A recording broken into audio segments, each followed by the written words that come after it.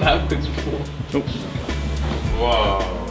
It's a very demanding subject, A-level chemistry, but if you are good at science and you're a good logical thinker, then I think you definitely enjoy it and you can get a really good A-level at the end of it. It's a very well respected A-level by all employers across the country, not just in science but also in banking and finance and things like that. If you are interested in doing medicine or anything related to that, or veterinary science or dentistry, anything relating to medicine whatsoever, chemistry is a must. So yeah, hopefully see you soon. I chose chemistry because I wanted challenge. I heard from a lot of people that it was quite difficult and there was a lot of different parts of it that could challenge me for the future. And also because I wanted to pick it hand in hand with biology to possibly get into med school in the future.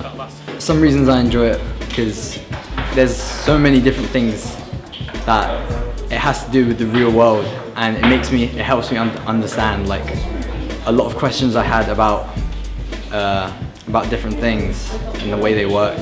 I chose chemistry because I thought it would be a lot more interesting than it was at GCSE, and I find it quite interesting and enjoyable at A-level. And we have quite good teachers as well that make it interesting, and it fits with my other subjects, which are biology and psychology, so I can transfer some of the knowledge from here over to the other ones.